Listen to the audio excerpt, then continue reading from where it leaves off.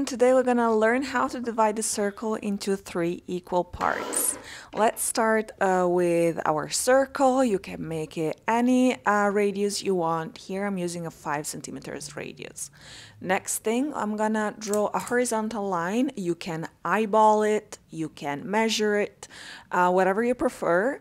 And then I'm doing it very lightly here, as I will not need the whole line for my division.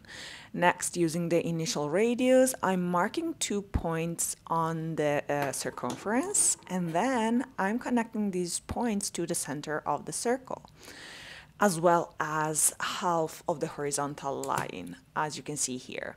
I'm drawing it very bold, so you can see it clearly. The other half of the horizontal line, we don't need it, so you can erase it, you can keep it, whatever you want to do with it, okay? So here you are, your threefold division. Make sure to follow and subscribe to my channel for more of this content. Bye!